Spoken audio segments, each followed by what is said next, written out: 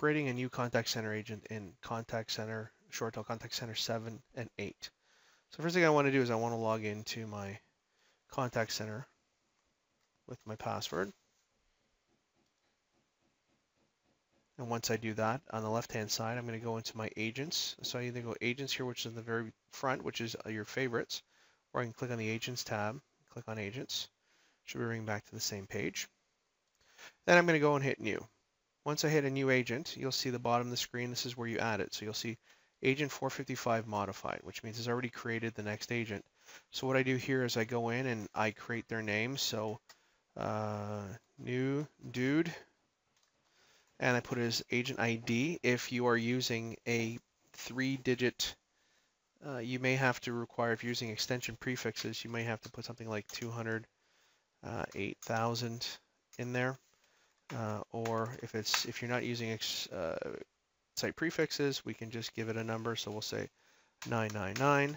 Password can be anything, but typically we keep it the same as the agent ID. Then you can choose the class of service. Standard agent will work for most. If they have an agent board, so if you have a wall board that you want them to see, you can select the wall board from that point.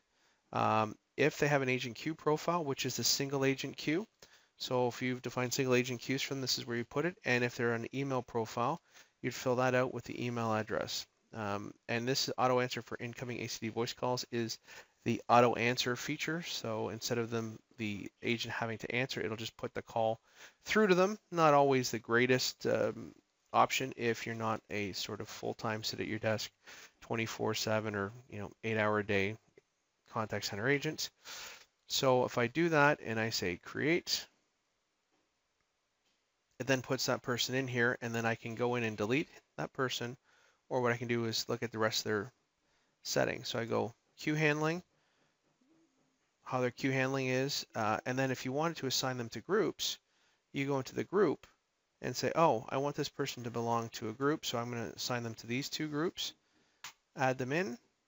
If they had any skills, we would go through and add the skills here as well, but this is how you can add the agents to the groups without having to go to the groups and add the agents to it. So it allows you to add the agents to the groups that they're going to belong to ahead of time. All I have to do is hit save, and all that information will be in here as well. So I can go by and go to, say, class of service. I can look at the class of service that's set up for the standard agent and what they're allowed to do. And then also class of service will tell me what agents belong to here. So these are the agents that belong to the standard class of service. If I go back to the agent board, and this is the wall board, you can now see agent wallboard TAC1 is now assigned to all these 3 people. If I wanted to, say, for instance, assign myself to this agent board, I'll just choose my name, hit OK, hit save, and now I'm in that agent board as well. So that's it. I go back to agents, or maybe back to my favorites page, agents, and it's going to basically tell me who's in there, and there's new dude should be in here, and if he's not, I'll just go down to the second page. And we'll find that we got new dude right there. I can also double check by going to the groups and just check the group to make sure that that person's actually in there, which we know they will be.